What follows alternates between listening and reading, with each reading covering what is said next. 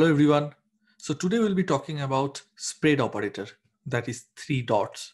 The spread operator is used in the function call and it will expand any iterable object into the list of arguments.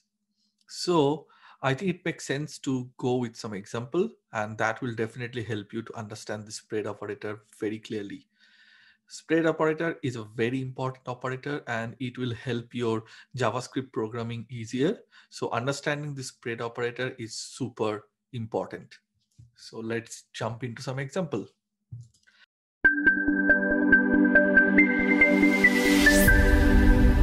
The spread operator was introduced in ES6 and the syntax is exactly similar like the rest operator. So there is a separate video on the rest operator where I'm covering the difference between the spread operator and the rest operator.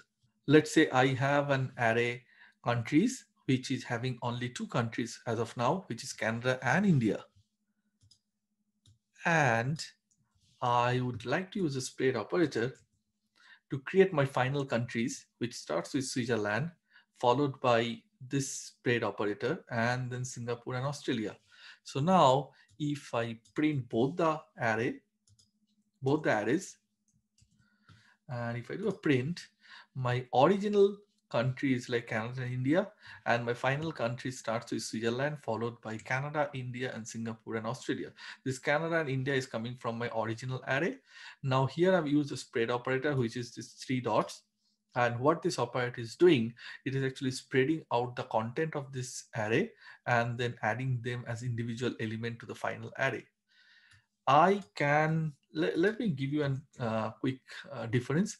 Like if I don't use the spread operator and just use the countries, and this time if I execute, I can see that it's still a new array, but this time the entire array is added to this array. So it's basically array inside an array. But the spread operator, it will not do that. What it will do, it will spread out the content of the original array as an individual element and then add that to your final destination or to the final array like this. So that's one example. Okay, so the next example which I want to discuss here is how we can use the spread operator to pass elements of an array as arguments to a function. So here I have a function called doSum, and it's taking three parameters x, y, and z, and it is returning you x plus y and z, basically the summation of all the three parameters. Now here I have the array, which is having three parameters, three elements, 100, 2, and 300, and then I'm calling the doSum method. Passing the elements of this array using the spread operator like these three dots. Okay, so now if I execute, I am getting the summation as 402. So now if I add more elements to this array, let's say 500 and 600, and still execute, I'm still getting 402. So what it's doing, it's taking the first three elements because the method is taking only three parameters, and fourth and fifth elements will be ignored. So this is the way how you can pass the elements of an array as arguments to a function. So the example that I would like to cover now, how you can use a spread operator to copy elements of an array to a new array. So here I have my first array, which is numbers 1 and which is having three elements, 100, 200, and 300. Now I'm copying these three elements to a new array called numbers 2. And I'm using the spread operator, as you can see here, three dots followed by the name of the first array. And then on my second array, I'm adding a new element called 400. Now here I'm printing both the arrays like the numbers 1 and numbers 2. So now if I execute, the first time I'm getting 100, 200, 300, that's my first array. And in the second one, I'm getting 400 added because that's my second array. So this is the way how you can copy elements from one array to another array.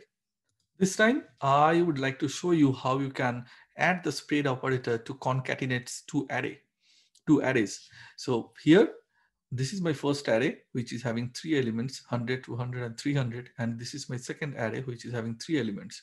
Now I would like to add numbers 1 and numbers 2 and put them in numbers 3. So here I'm adding the spread operator followed by the name of the first array. Again, the spread operator followed by the name of the second array. And here I'm printing all the three arrays. So now if I execute, first array, very clear, second array, again very clear, and the third array, which is basically a concatenation of the first and the second. I'm getting 100, 200, 300, 400, 500, and 600. You can do all the things. Let's say you want to add some item, let's say 350 and 375. That also you can do. And this time if I print, so this is the first array, then followed by 350 and 375, and then this is my second array. So this is the way how we can use a spread operator to concatenate two arrays. So in this example, I would like to show you how you can create copies of an object with some updated values by using the spread operator. So here I have a object called employee, which is having two parameters or two elements like the name and the age, and the name is a test name and age is 0.